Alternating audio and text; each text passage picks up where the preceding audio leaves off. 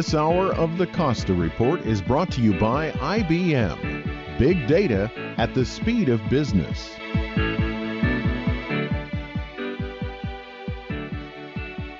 Welcome to the Costa Report. I'm Rebecca Costa, and thank you for joining me for another 2 hours of Straight Talk Radio. I want to welcome members of our military who are joining us from remote outposts over the internet today. Thank you for being with us again. And I also want to take a moment to thank Emballage and the Die Line for hosting my appearance in Paris this past week. They were such gracious hosts, and what a wonderful way to close out our road show for 2014. In just a moment, United States Permanent Representative to NATO under President Obama, Mr. Ivo Daalder, will be joining the program to discuss Russia's latest denial that they are arming pro-Russian forces in the Ukraine, as well as Putin's hasty departure from the G20 summit. What can we read into that departure? There are few experts more qualified to speak on the need for NATO to respond to the crisis in the Ukraine than Ivo Daalder. But before Mr. Daalder joins us, as is my custom each week, let me tell you a little about his background. Ivo Daalder was born in the Netherlands and is a U.S. citizen. He received his undergraduate degree from the University of Kent, 2 master's degrees from Georgetown University and the University of Oxford, and his Ph.D. from MIT.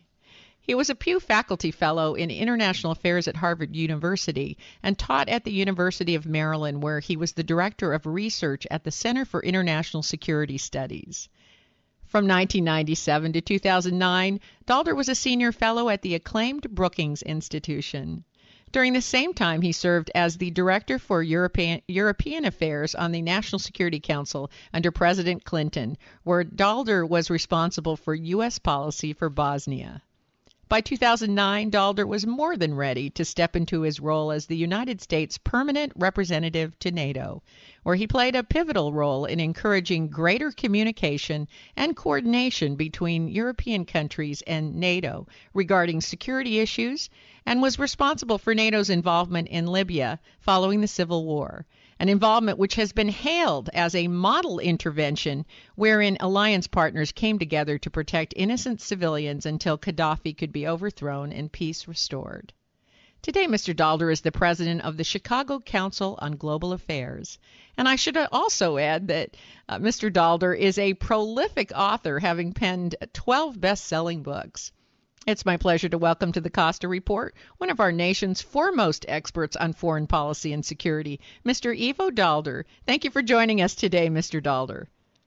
It's my pleasure, Rebecca. Really looking forward to the conversation. Now, I don't like to assume that everyone listening is completely up to speed on Russia's incursion into Crimea and the Ukraine, so perhaps we could start there. Putin has flatly denied Russians' involvement between pro and anti-Russian factions inside the Ukraine. But NATO, along with other organizations, have observed multiple lines of Russian military equipment, including tanks, artillery, and combat troops. They have been moving into eastern Ukraine as early as this past week. So where do we stand on this? Well, I think it may be useful to go back a little further in history. Just 6 months ago, it was in early March that those famous green men all of a sudden appeared in the Crimea, which is a part of Ukraine near in the Black Sea. And at the time, Russia did 2 things. First, they declared through an act of parliament that Russia had the right to intervene and use force in Ukraine in order to help defend Russian-speaking people. And secondly, they said that what was happening in Ukraine had nothing to do with what Russia was doing, that they didn't have any troops there, that those green men were obviously local people, even though they were well-trained, well-armed, and had Russian military equipment. We know what happened. Those green men took control of all the major military and security installations in Crimea. A very quick referendum was organized in which there was only one way to vote, which was to favor annexation of Crimea by Russia. And within 3 weeks, Crimea had been taken over. Immediately thereafter, we continued to have other parts of Ukraine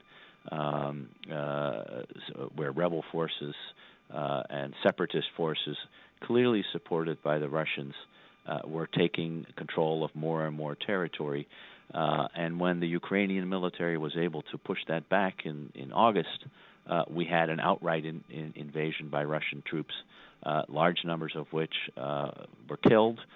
We found all of a sudden trucks with bodies going back into Russia, Russian mothers starting to protest about what was happening. But nevertheless, there was a major military intervention at that time.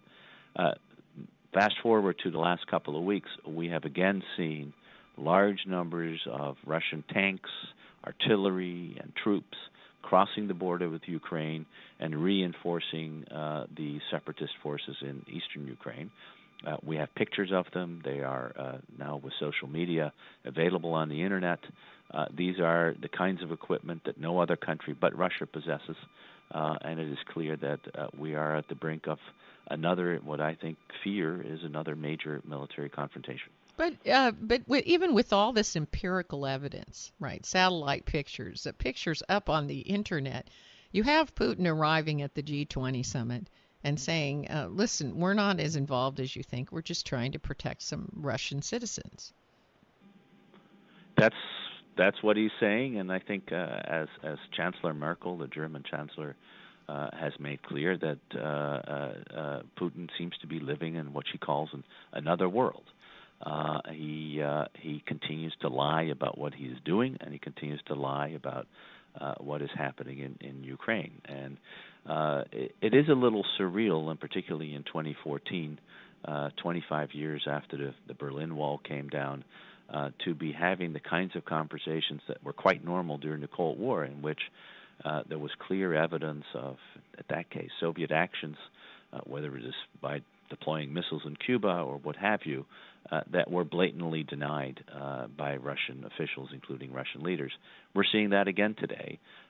We have a propaganda system inside Russia that makes those kinds of claims perhaps credible to the Russian public, but with the kind of information penetration we have, as you mentioned, on the internet, satellite information, pictures that are being released all over the place, the only people who now believe that Mr. Putin is telling the truth are those around Mr. Putin himself, but that certainly isn't anybody else.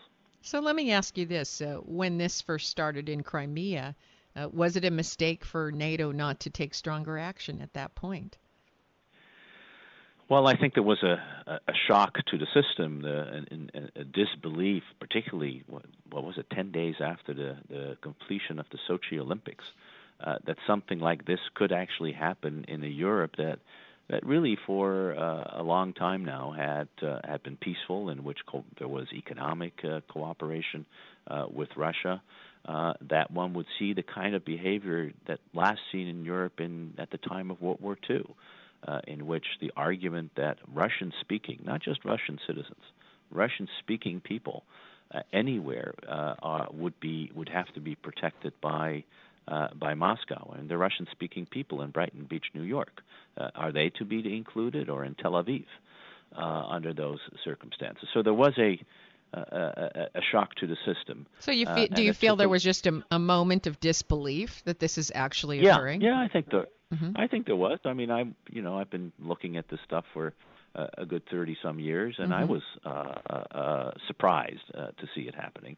I think the immediate reaction from NATO was to focus on, let's make sure that at least those countries that are members of NATO, and Ukraine is not. Yes. There is but those countries that are members of NATO, and there are 5 who are bordering both Russia and Ukraine, including the 3 Baltic states, that we focus on convincing them that their security will be guaranteed by NATO. Now, we have to take our first break, but when we come back, let's talk about the Ukraine and the fact that they did ask to be admitted to NATO, in fact, several times, but didn't meet NATO's qualifications. And maybe if they had been, this could have been avoided. Stay right where you are. We'll be right back. You're listening to the Costa Report.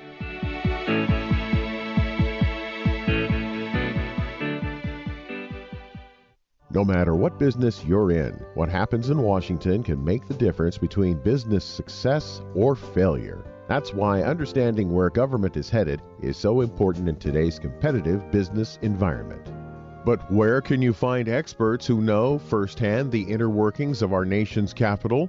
The American Program Bureau is your leading source for speakers whose experience offer unique insights into where U.S. policy is headed. Speakers like Seth Harris, former acting U.S. Secretary of Labor, Alyssa Mastromonaco, former White House Deputy Chief of Staff, and General Carl Eikenberry, former U.S. Ambassador to Afghanistan. For your next meeting or conference, contact the American Program Bureau at apbspeakers.com or 617-614-1600. That's apbspeakers.com. The American Program Bureau, making history, one speech at a time.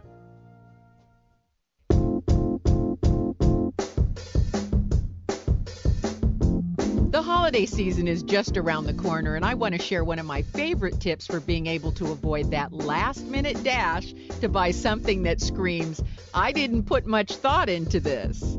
Now imagine a different scenario this year. Imagine the surprise on your loved one's face when they open the first page of the Watchman's Rattle and see a custom dedication in their name by the author. The best part is it's so easy. Just go to RebeccaCosta.com, do it right now, and click on the book cover, and presto, in less than 3 minutes you can request the inscription you want. So do it now. Go to RebeccaCosta.com, and this year, give an affordable, thoughtful gift that says, "This is for you and only you." That's RebeccaCosta.com.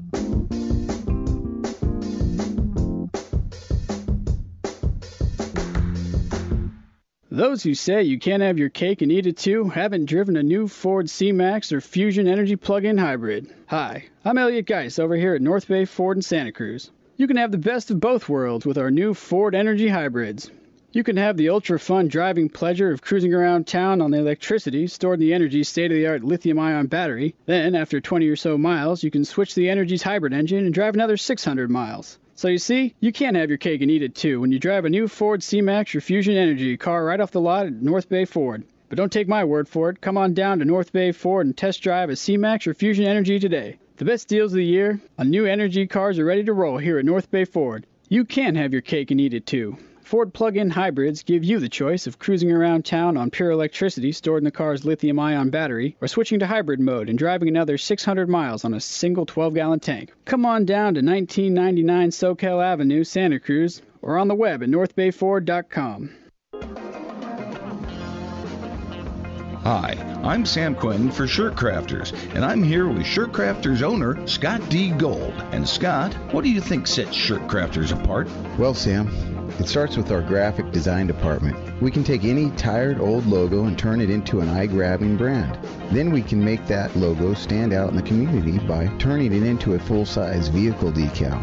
Next, we put that logo on polos, hats, and t-shirts, and just about anything else you can think of for your employees and customers for promotional purposes.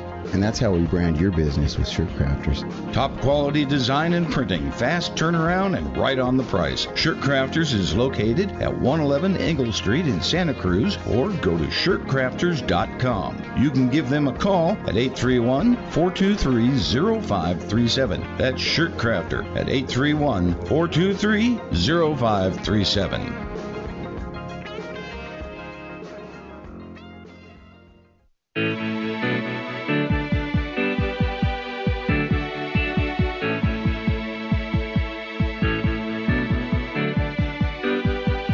Welcome back to the Costa Report. I'm Rebecca Costa, and my guest today is former U.S. Representative to NATO and a current president of the Chicago Council on Global Affairs, Ivo Daalder. And before the break, you were saying that the Russian invasion into Crimea came as a bit of a shock to the system, and NATO's first response was to issue neighboring NATO countries a assurance that they would be protected. As I understand it, the Ukraine approached NATO several times wanting to join NATO. And do you have any knowledge on why the Ukraine was denied admission? And more importantly, is it your belief that if they had been admitted into NATO, that Putin would be aggressing today? Well, those are two important questions. Ukraine did approach NATO a number of times, particularly in the middle part of the last decade. and said, we really would like to become members at some point in the future, and could you help us with that? Mm-hmm. There was, frankly, a disagreement within the alliance. The United States, supported by many of the new East European allies, all thought this was a good idea, that we should move in that direction. Germany and France and other countries were not yet prepared to say, listen, if we're going to do that, we need to be serious about the willingness to defend these countries. And right now, I don't think, this is what the Germans said, right now, we're not convinced that we are serious. That was particularly true not only with regard to Ukraine, but Georgia, a country that is only eastern Turkey, the territory that links only to eastern Turkey, so very far away from the rest of where Europe is. Ukraine, of course, is right next door to NATO territory. But that was the main reason. Then, to be honest, in 2010, when a new government was elected in Kiev, the same government that in the end failed and was removed from power earlier this year, said that they didn't want to become members of NATO. So by the time that I was the ambassador at NATO in Brussels, the Ukrainian official position was, we want to be independent both from NATO and from Russia. And NATO's view was, if that's your choice, then of course that is your right to make that choice. I do think that being a member of NATO means something. It means that you get a commitment, not only from the United States, but from all other members, that they will defend you. It's one reason why one should take the question of whether to allow new members to come in very seriously. It's an obligation. But it's also one, yeah. You're taking on an obligation. Sure. But if a country wants to be part of NATO and they don't meet all of NATO's requirements, is there any possibility of giving them provisional status that might allow countries like the Ukraine to enjoy the support of maybe a provisional support of NATO allies while giving them some pathway to earn membership? Well, this is an issue that was debated and has been debated for the last 20 years. In part, the answer is yes. There are a whole bunch of programs and ways you can help a country to get ready for actually being admitted in NATO. But there's a pretty firm belief within the alliance, one I share, that there is a fundamental distinction between being in or being out. Mm-hmm. And when you're in, the obligation is absolute. Everybody will come in to defend you. When you're out, there is no obligation. Doesn't mean you can't defend those countries, but there is no obligation. And I think that bright line between being a member and not a member is an important one, because once you make the obligation to defend someone, you actually have to do it. Well, what about using NATO as a model for an Eastern European NATO? Well, why not create a second version of NATO for those Eastern European countries that perhaps the current NATO countries don't want to overextend and feel that they have to support? Unfortunately, when it comes to those parts of Eastern Europe that are not yet part of NATO, you really are talking about Belarus. You're talking about Ukraine and Georgia, Moldova, all parts of the former Soviet Union. Yeah, the countries that are under threat right now. Well, and they, in fact, have Russian troops on them, on the border. So the question is, who is going to make that commitment to defend each other? Are the Poles going to do it as NATO members now to Ukraine? They're not ready to do that yet. So the question is, it seems to me right now, is not NATO membership or no NATO membership. The question is, what are we going to do about what the Russians are doing in Ukraine? And it seems to me that at the very least, we need to do three things. First, we need to support the Ukrainians politically and economically. It's a basket case economically. They need serious financial assistance and political reform. Secondly, we need to make the cost on Russia as high as possible so that continuing down this path, the cost they are paying is severe. That's what you mean by strengthening the economic sanctions. Yeah, exactly. Which I think at the G20, all the nations came together and were in lockstep about that and warning Putin that would be the consequence. That's right, and I think that's the sanctions are already hurting. The fall in oil prices are hurting. Russia, and the costs are becoming severe. I think thirdly, I think it's time, and I've said so for quite some time, that we provide lethal assistance and training to the Ukrainian military to allow them to defend themselves in their own country. I'm not, nor have I heard many other people say that this is the time where U.S. troops or European troops need to start confronting directly in Ukraine the Russian forces. I'm not in favor of that, at least not at this point. But I am in favor of providing lethal aid to Ukraine, and that combination of steps of increasing economic pressure on Russia, supporting Ukraine politically and economically, and providing lethal assistance for Ukraine to do a better job of defending itself, I think are now the kinds of things that are called for. Mm-hmm. Well, it certainly seemed at the G20 that folks were in lockstep. Should we read anything into Putin's early departure? Yeah, I think Putin is best seen as a child that wants to get its way, and he stamped his feet and decided to go home because he wasn't finding anybody who wants to play with him. I mean, he had a very tough meeting with Chancellor Merkel for 4 hours, where she came out and then blasted him in a speech she gave to students in Australia. Every confrontation he had, or every meeting he had with leaders, from President Obama to Prime Minister Harper to everyone else, was a confrontation. He clearly felt belittled. He may have seen the picture. He was put all the way on the far side, far away from the middle, where the major powers are standing. And he decided, if you're going to behave that way, then there's not much for me to do. I think was that his answer to the G20 leaders? Yeah, in some ways it was. It's sort of, I got to go home. He apparently needed a long sleep in order to be able to work, be fresh at work on Monday. That was his excuse. I think the real image we saw here was of a country and a leader that is increasingly isolated and is increasingly having to find a way to get what it wants. And that's what happens to bullies who behave in the way that Mr. Putin has behaved. Right. Well, we did see some playground justice at the G20.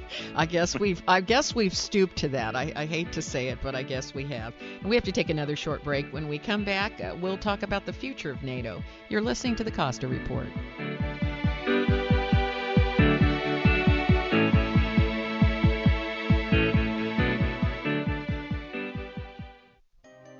Big data is being generated by everything around us all the time. Every digital process and social media exchange produce it. Systems, sensors, and mobile devices transmit it. Big data is arriving from multiple sources with ever-increasing velocity, volume, and variety. It's becoming the world's newest resource for competitive advantage, allowing decision-making to move from the elite few to the empowered many. The escalating demand for insights requires a fundamentally new approach to architecture, tools, and practices. To extract meaningful value from big data, you need optimal processing power, analytics capabilities, and skills. Find out how IBM Big Data and Analytics can transform your business. Visit www.ibm.com/bigdata today. That's www.ibm.com/bigdata. Imagine a medical system that offers the range of care you want with the electronic communication you need.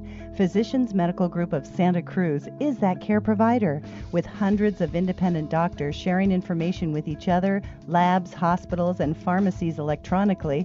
Your PMG physician is looking at real-time data and your real-time care needs. Find your doctor at pmgscc.com. Hi, registered pharmacist Ben Fuchs here. I've been studying healthy bodies for 35 years, and what I've got to tell you may shock and surprise you, but if you listen up, It may change your life. Everyone knows estrogen is for women, right? Well, not exactly. The so-called female hormone is in reality as much or more of a stress management hormone for both genders than it is a woman's hormone. While it's true that estrogen plays an important role in the development of the female reproductive system, it also plays a significant role in the development of the male reproductive system as well. In fact, contrary to common wisdom, estrogen is a male hormone as much as it is a female hormone. It helps keep a guy's bones healthy and plays a role in the health of his connective tissue too. Inflammation, migraine headaches, immune system activation, hypertension, anxiety, decreased libido are all part of the estrogenic response and can make you miserable whether you're a man or a woman. Because estrogen is processed by bile and in the liver, if you have any liver issues or if you had a gallbladder removed or intestinal problems, your risks for estrogenic health issues go up, whether you're a guy or a girl. And because probiotic bacteria in the gut play an important role in the detoxification of estrogen, if you're dealing with any digestive and especially intestinal problems like celiac disease or small intestinal bacterial overgrowth, really any digestive health issue, your odds for estrogenic disease go up big time. A good strategy for protection from excess production of estrogen is to use digestive enzymes after all your meals. Omega-6 and omega-3 essential fatty acids can help keep estrogen at a healthy level, and considering supplementing with both vitamins E and A, both of which are important for healthy estrogen processing, might be a good idea too. Pharmacist Ben here, urging you to go to kscohealth.com to order Beyond Tangy Tangerine, the Healthy Start Pack, and other nutritional supplements that I personally use and recommend. You can purchase these premium quality products at wholesale prices online at kscohealth.com. That's kscohealth.com. I'm the pharmacist that believes that staying healthy and strong is not only about medicine, it's about giving your body the raw materials it needs to do its work. Go to kscohealth.com. Make sure you check out the cool videos too at kscohealth.com. That's kscohealth.com. Hi, I'm Greg. And I'm Marlene. And we're the hosts of Flavors on KSCO 1080. We're going to be talking about restaurants, cookbooks, wine, and reviews. And all sorts of other things. If you like olive oils, this is the place. So remember to tune in on Sundays at noon. And remember, flavor's everything.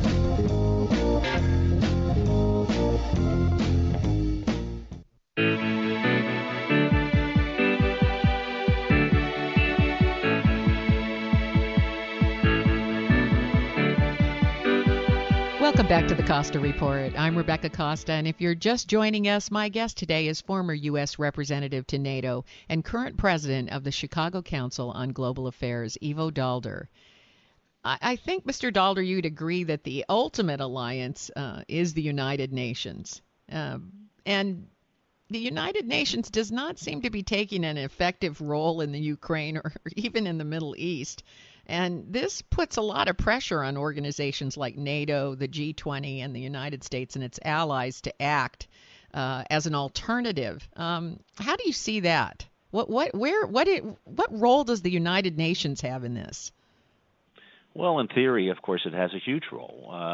It is the ultimate guarantor of international security and international peace. The Charter of the United Nations that we worked so hard to forge in San Francisco in 1945 sets forth pretty clear rules about how states should behave. And one of those ways, and one of those rules is that countries don't use force to take other parts of other countries, which is what happened when Russia annexed Crimea. The U.S. and its allies decided that it wasn't worth going to the Security Council with an argument that this was a clear violation because, of course, Russia is a member of the Security Council and has a veto. What the U.S. did do is to, and others did, is to go to the General Assembly, in which there was a major vote, in which support for Russia's actions was very small. But that was a political statement. It didn't do much practically. And this is a reality we faced during the Cold War. It's a reality we continue to face today, that as long as countries like Russia have veto power over any possibility of the UN to act as a United Nations, when the big powers do things that other big powers don't like, the UN is not the place to get anything done because Russia or China or some other power will veto it. Those actions. That's the dilemma we've lived with since 1945, and it's not changed any time in recent years. So the UN can do, through its agencies, the UN Refugee Authority or the Human Rights Commission, can try to alleviate suffering and deal with the consequences of wars. But its ability to actually stop conflict, find political solutions to it, let alone authorize the kind of military actions that may be necessary, that ability is still borne by the fact that countries like Russia have a veto. Well, in many ways, when you see the superpowers of the United Nations take these kinds of unilateral actions, and nothing can be done within the United Nations to stop or deter them, in many ways it undermines the effectiveness of the United Nations and says that it's a court of appeal only for lesser nations. That's true, and it's been true for basically since the beginning. The first and only time the UN really worked effectively was in 1950, when through actually a one-time maneuver, there was a resolution for peace which allowed the United States and its allies to help South Korea in the attack from the north, which was a UN operation run by the UN. The UN is still informally in charge of that process. But thereafter, it was clear that that couldn't happen. That the only way the United Nations can be effective is if the major powers agree. And there have been times where that's been the case.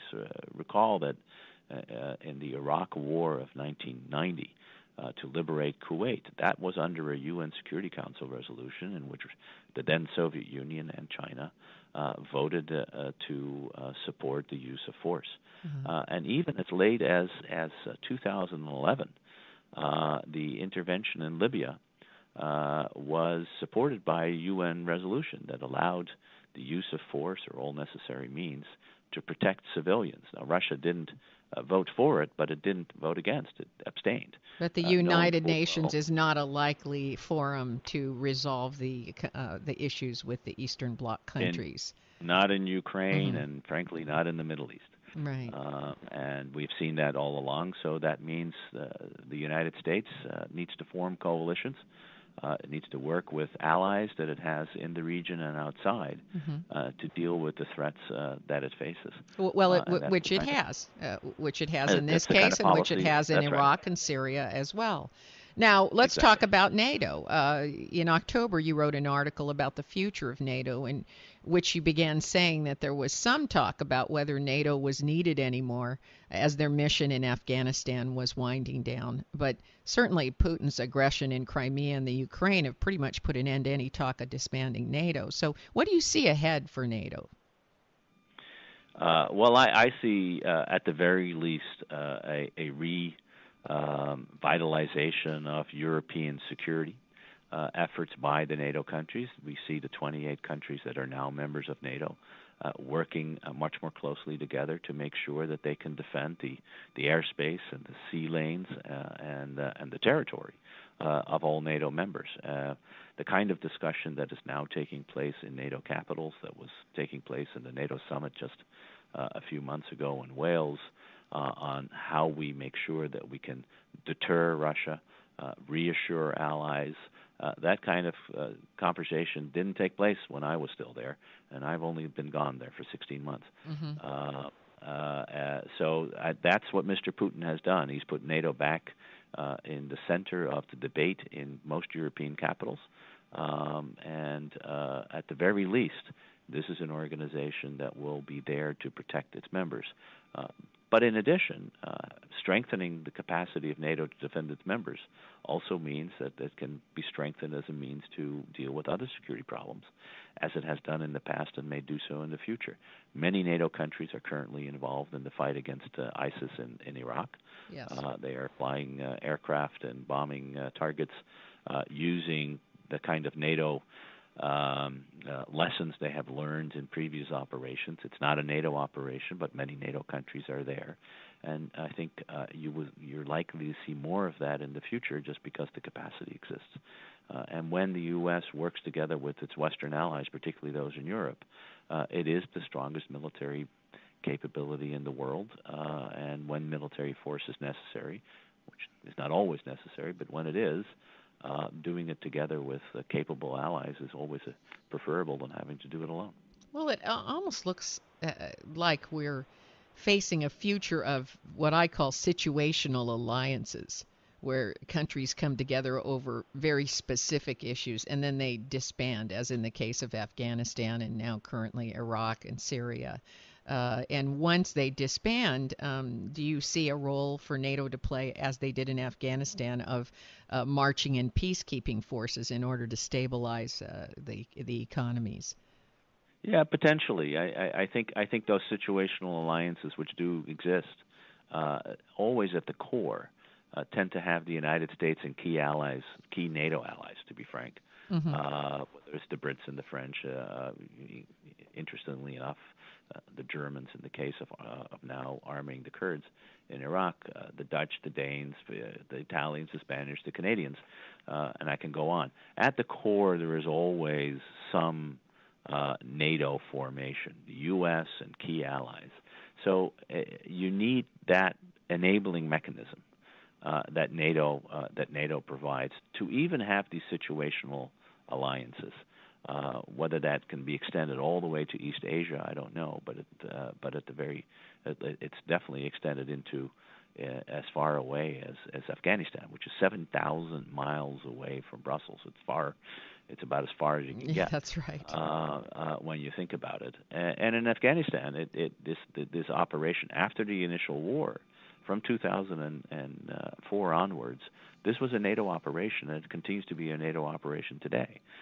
It's a NATO commanders.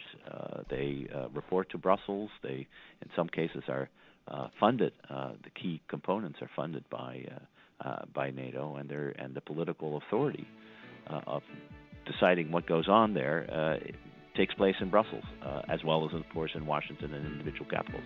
Mm-hmm. Now, we have to take our final break, but we'll be back in just a moment to talk a little bit about whether there's a comparison between what's going on in the Ukraine and the Cuban Missile Crisis, something we may have not thought about for a long time. You're listening to the Costa Report.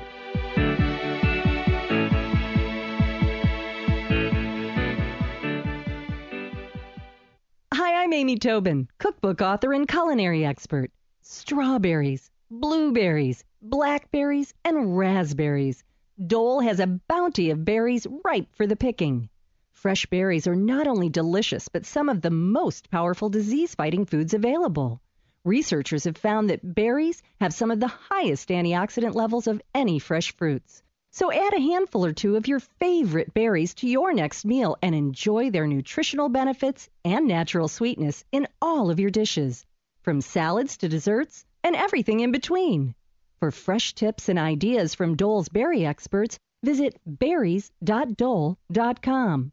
And be sure to check out the pages of mouth-watering recipes.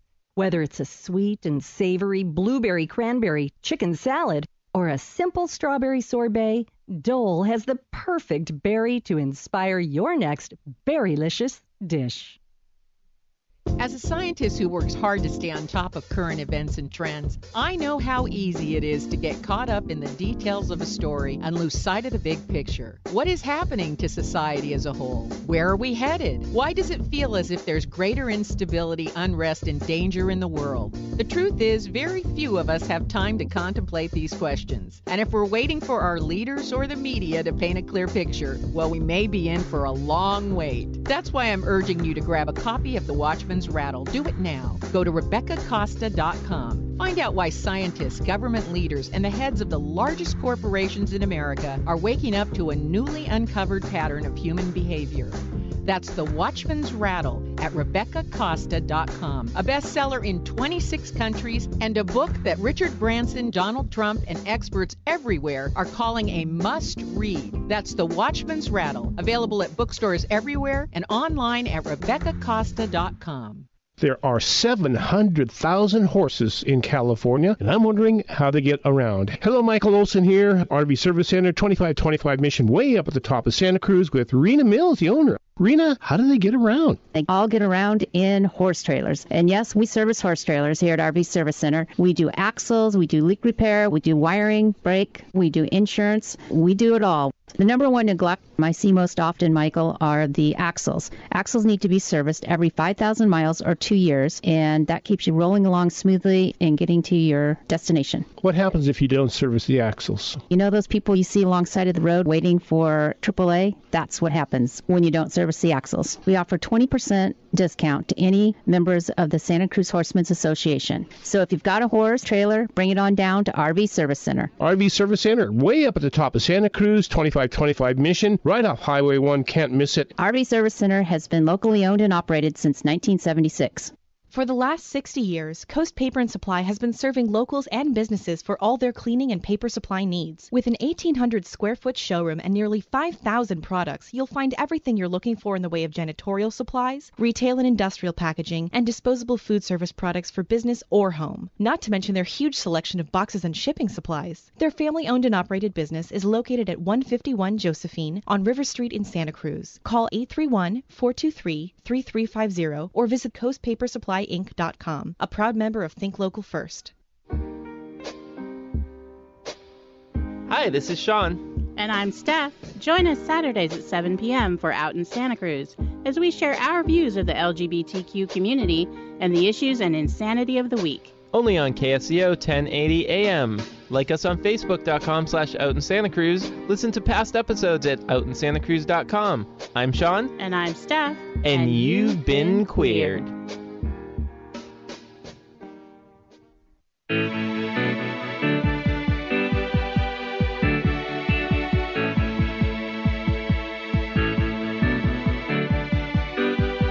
Welcome back to the Costa Report. I'm Rebecca Costa, and today my guest is foreign policy expert Ivo Daalder. Mr. Daalder, there have been a lot of experts that have been comparing the current Ukraine crisis to what happened in Georgia and also the Russian invasion in Crimea. But I haven't heard anyone compare this to what the U.S. faced during the Cuban Missile Crisis, where Castro and the Russians were denying missile construction in Cuba. All the while, the evidence that the work was going on was growing, from satellite pictures to firsthand accounts. As you know, this was a tense moment in our nation's history, and one that President Kennedy felt could only be cured by a show of force. Is that what NATO needs to do? I know that we're working on very stringent economic sanctions, but we didn't take any action in Crimea. It sounds like we're kind of holding back in the Ukraine. What about making a show of force, as President Kennedy did? Well, of course, President Kennedy not only had a show of force, and by the way, this was right in our backyard, but he was also willing to engage in diplomacy, and there were secret talks that he conducted. In fact, his brother, Bobby Kennedy, conducted with the ambassador in the Soviet ambassador in Moscow.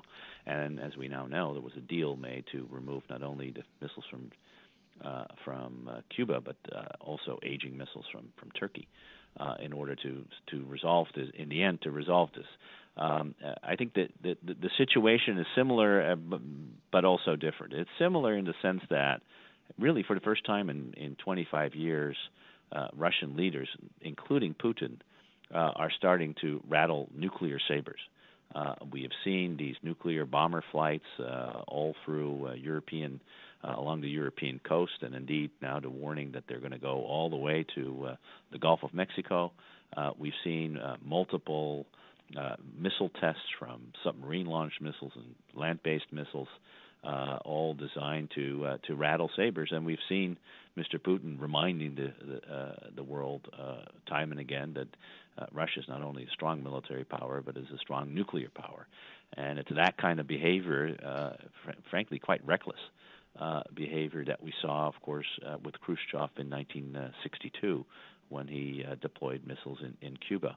So what is Putin's plan, in your view, in your personal opinion? What do you think is his plan? Is he trying to rebuild the Soviet Union? In some ways he is. I think he's a bully. And I think he is trying to reestablish Russian control over its immediate neighbors. And I think our policy must be what it was during the Cold War, which is to make clear that there are places in which he cannot go, and we should reinforce. And if there's a question of a show of force, it's about deploying more troops to Europe, more aircraft to Europe. We've taken a lot out. It's time to start bringing them back. But also to put the pressure and raise the cost on Russia in the same way that we did during the Cold War when we raised the cost on the Soviet Union, ultimately leading to its collapse. But you make a good point. We were not only using tools such as economic sanctions and diplomacy, but we were also simultaneously having a show of force. Are we making a mistake not doing that now? I think we should do more on the use of force, on the force front, without necessarily using them. I'm not in favor of marching our troops into Ukraine. I am in favor of putting more troops in Europe. I am in favor of bringing some of the brigades, army brigades that were pulled back into places like Texas, to put them back into Germany and perhaps moving them forward even further.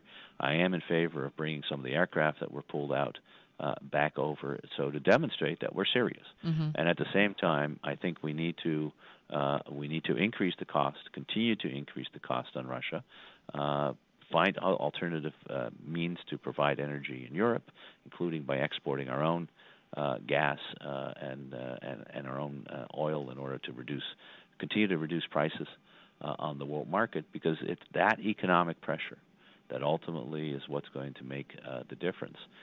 Putin may not think that the pressure matters, but his people will. When they start feeling the kind of economic dislocation that these sanctions, as well as the changing oil market, are bringing about, the consequences for his ability to maintain in power and to stay in power will be severe. And that's the kind of policy that ultimately won the Cold War without a direct military confrontation. And I think that's the kind of policy we should be looking at again today. Well, the greatest instrument relative to economic sanctions, as you point out, is oil. Cheaper oil prices deals a greater blow to the Russian economy than any other single instrument we have. That's right. The Russian economy needs oil prices at about $100 a barrel in order to balance the Russian budget.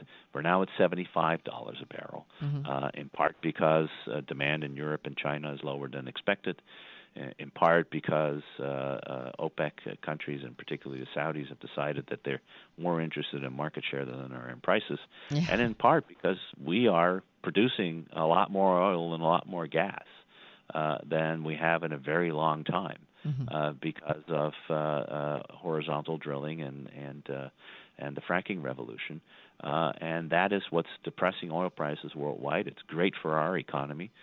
By the way, it's the biggest infusion of cash in people's pockets that we could have hoped for. But it's even better when it comes to trying to have an impact in countries like Russia and Venezuela, which are, as Tom Friedman in the New York Times put it, are petro-states, petro-dictatorships. When the petro goes away, the dictatorship may as well. And it certainly doesn't hurt our national security. Because, as we all know, oil is really tied to security from foreign nations in the Middle East. Before we run out of time, is there a website where listeners can go to stay current with your work? Absolutely. They can go to www.thechicagocouncil.org, which has all of the great stuff that we do here in Chicago in terms of our studies on public opinion, on agricultural and national security. Now, I have to warn listeners, when they go to that website, expect to spend hours on it. I couldn't get off the website. Well, I'm very glad to say that. It is brand new. We started it, we completely redid it 3 weeks ago. We are web streaming most of our programs. We do about 180 programs a year, small ones to large ones, from Ebola to innovation to the future of ISIS and what to do about Ukraine. So absolutely fascinating and rich with content and bipartisan, just the kind of stuff that we love to support here at the Costa Report. So I have to encourage people to go and check the website out. Unfortunately, that is all the time that we have today. But before we let you go, I want to take a moment to thank you for your service to our country and the good work you're doing there in Chicago. Thank you, Mr. Daalder. Well, thank you, Rebecca. I really appreciate it and enjoyed the conversation. Thank you, and come back soon. If your station is leaving us after the first hour and you have a question or a comment to make about our interview with Ivo Daalder today, you can email me at RebeccaCosta.com or drop me a note on Facebook, Twitter, LinkedIn. We're all over the internet now. Not long ago, there was some question as to whether NATO was necessary, but if we want an objective measure as to how unstable the world has become during the last, let's just say, 5 years, the fact that the G20 has taken the role of rebuking Putin and NATO has been called back into action is a pretty good indicator. Not only is peaceful coexistence in the Middle East under threat, so is Eastern Europe, African nations, and let's not forget North Korea's nuclear threat in Asia. I know you're as bewildered as I am about what can be done to tame this unrest. So send me your comments by going to our webpage. That's RebeccaCosta.com. Just click on the word contact at the very top of the homepage, and it'll take you right over to a big white box where you can type in your comments and your thoughts. And if you missed the full interview with Daalder or any of our previous guests, remember that you can unload previous episodes of the Costa Report from our website, Apple iTunes, Podbean, and our YouTube channel. You can also find our weekly radio blog, which captures the top headlines from our interview every week. So if you miss a program, you can still hear about what our guests had to say by reading the radio blog. It's short, it's to the point, and nothing puts you in touch with the world faster than listening to the Costa Report or reading our blog once a week. My guest next week is the president of the National Iranian American Council, an organization which advocates normalizing U.S. relations with Iran to bring stability to the Middle East. Is Iran destined to play a pivotal role in the peace process? Ask anyone in Washington, D.C. today, and they'll tell you that negotiating with Iran is tricky business. Find out why when Trita Parsi joins us next week, right here on the only news program that puts policy ahead of politics. Now stay tuned for a second hour of Straight Talk Radio. You're listening to the Costa Report.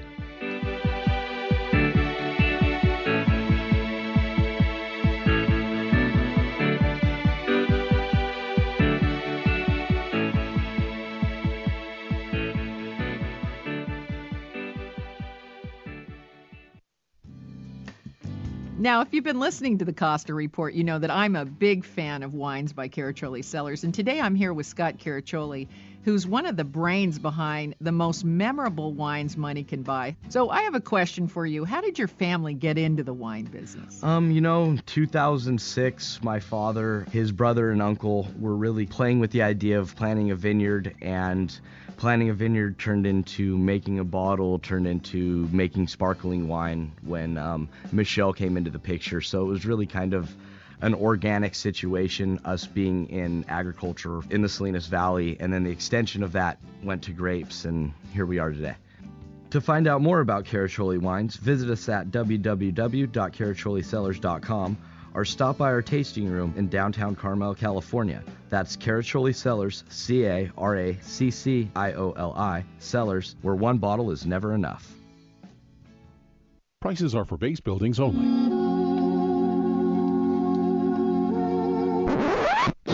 If 2015 is a year for your business to grow and you need to build, call General Steel today before you spend thousands more than you should. General Steel pre-engineered buildings could save you as much as half the cost and time of conventional construction. As much as half. Get a 5,000 square foot building for under $35,000 or 10,000 square feet for an unbelievable price under $75,000. We'll design a building to fit your needs, and best of all, you can stop paying rent. For office buildings, strip malls, church buildings, manufacturing, and much more. You just can't beat a General Steel price. Call now to lock in 2014 prices and build in 2015. Call General Steel today at 898 Steel. Don't pay thousands more than you should. Call now and get the best prices in years. Call 898 Steel. We'll lock in your 2014 price for 90 days. Call 800-987-8335. Serving Northern California for over 65 years. This is KSCO Santa Cruz.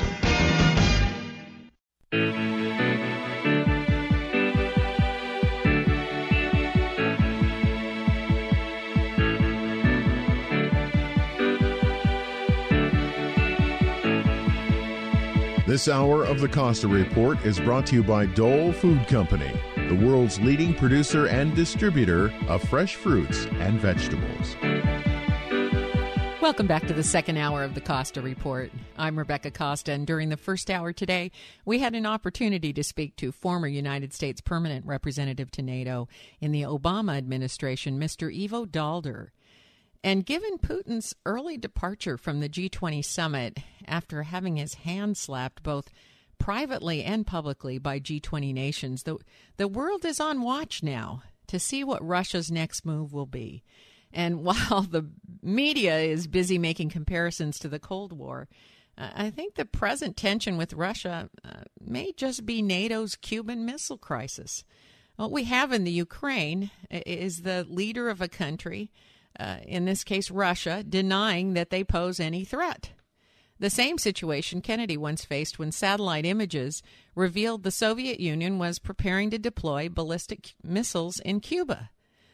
These 13 days in 1962 were the closest the world has come to finding out what a nuclear war would be like, as the Soviet Union and Castro continued time after time to deny at every turn the presence of ballistic missiles 90 miles off the coast of the United States.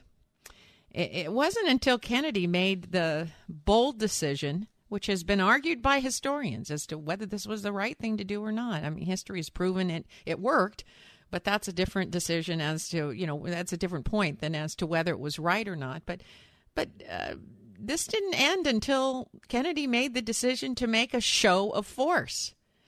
It wasn't until that show of force that constructive negotiations to disassemble the missiles in Cuba began, along with something which was not known to the American public at the time, the dismantling of U.S. missiles, which were aimed at the Soviet Union from Italy and Turkey. In other words, in this case, the show of force resulted in both sides backing down, and this was the price of peace in those 13 days while the world held its breath. It seems to me that we have come to that crossroads yet again. There is indisputable physical evidence that Russian tanks, artillery, and troops are crossing into the Ukraine from multiple points. They are arming and fighting alongside pro-Russian rebels, the same rebels who are charged with attacking Malaysian Airlines flight MH17, which caused the death of 278 civilians. Yet Putin has consistently denied Russian involvement, claiming that the situation in the Ukraine is a civil war, and also that the West is somehow attempting to turn the court of public opinion against Russia by making false accusations and more importantly, urging other nations to impose harsh economic sanctions on Russia. Putin's point is that the Russian soldiers are simply there to protect Russian nationals who feel threatened and have asked for Russia's protection. The response Russia and Cuba took during the missile crisis, even when photographic proof of ballistic missiles was presented to them, was that, the photographs were wrong. It simply wasn't true. It was some misunderstanding on the part of the United States. It was only after Kennedy gave the order to establish a military blockade that the Soviets and Cuba came to the negotiation table, a point that should not be forgotten. Now, in the year 2014, NATO faces a similar Cuban Missile Crisis, but instead of Cuba, the background is the Ukraine. And you heard Mr. Daalder say that NATO was shocked. In fact, their failure to act in Crimea may have simply been the disbelievability that Russia was on the move again. If the instincts of President Kennedy were right, it's going to take more than a show of unity on the part of NATO, more than economic sanctions. It'll require a show of force, a blockade of NATO military forces, if you will, to get Russia to stop denying their actions in the Ukraine. It will also likely require the United States or NATO countries to make some concessions. Russia won't back down without concessions, as we found out when the United States removed Jupiter missiles aimed at Russia from Italy and Turkey, a fact that many American citizens didn't learn about till many, many years after the Cuban Missile Crisis. As there appears to be no evidence Putin's Russia plans to retreat from the Ukraine, NATO would be wise to look at the Cuban Missile Crisis for two tactics that brought us to the brink and then back again: the need for a show of force, followed by the need to make a concession.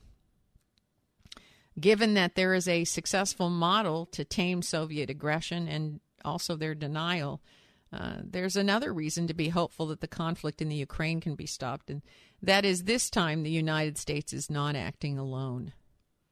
The great difference between the 1960s missile crisis is that we live in a time when the court of public opinion is on the side of alliances and not on sole state actors. So from this perspective, NATO represents a far more powerful negotiator than the United States acting alone. Imagine that during the Cuban Missile Crisis, had Kennedy's blockade consisted of military personnel of the U.S. and other countries, 26 other countries, 28 other countries. I think it's 28 countries in NATO. That's something that we certainly need to think about. Kennedy acted alone. In this case, in the Ukraine, were NATO forces to elect to make a show of power, it would be military forces from 28 countries, and that certainly makes a stronger statement. On that note, we're going to take another short break. And when we come back, Sam Quentin and Bill Graff will be joining me in our weekly roundtable, where you have a conservative, a diehard conservative, a diehard liberal, and an independent all work together to try to find common ground. And here's the wonderful thing. More often than not, we do find something we agree on, and no one's more shocked than the three of us who see each other in the radio station here every week. So we'll be right back, where the three of us will talk about the situation in the Ukraine, the Soviet Union, Putin, and the future of NATO. You're listening to the Costa Report. Hi, registered pharmacist Ben Fuchs here. I've been studying healthy bodies for 35 years, and what I've got to tell you may shock and surprise you, but if you listen up, it may change your life.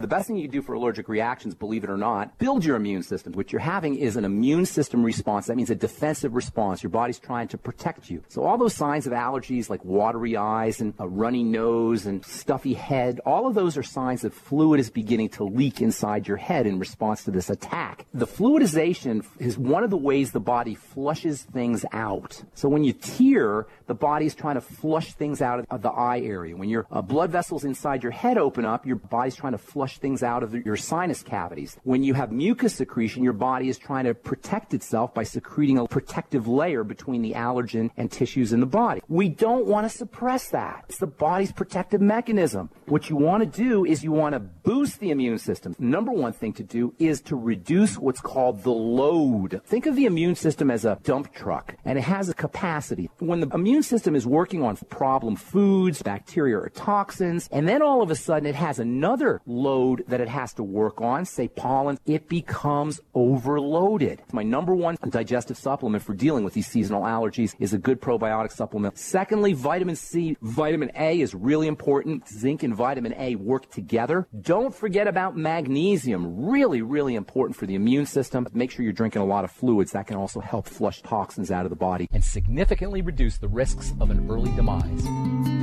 Hi, this is Rebecca Costa, host of the Costa Report. If you'd like to get in touch with pharmacist Ben Fuchs, let me tell you the quickest, easiest way to communicate with the only pharmacist I know that isn't in a hurry to dispense pharmaceuticals. Sounds funny, doesn't it? A pharmacist who believes pharmaceuticals should be used as the last resort, not the first.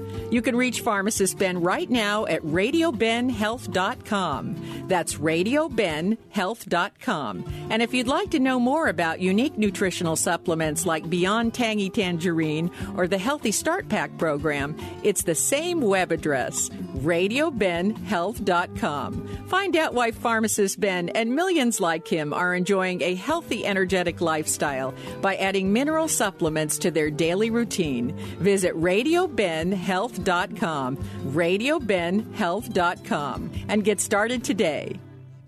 Do you love creating salads as much as you enjoy eating them? Hi, I'm Amy Tobin, cookbook author and culinary expert. Dole inspires fresh and wholesome dishes for any meal with their wide selection of salad blends and all-natural salad kits. From the mild and tender texture of sweet butter lettuce to the crunch of classic romaine sprinkled with colorful shredded carrots and red cabbage, Dole has over 30 salad blends to satisfy every palate.